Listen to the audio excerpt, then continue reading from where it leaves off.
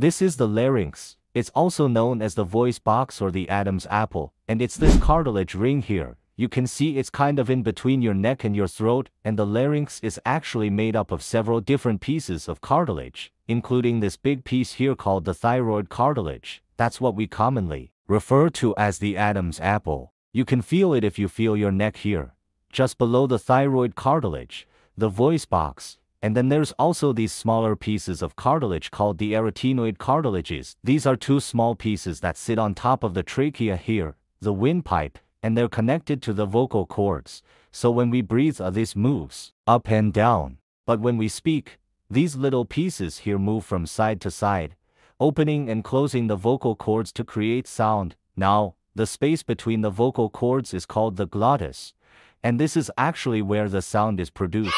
The air that's coming from the lungs pushes through the vocal cords, and that creates the sound waves that we perceive as our voice.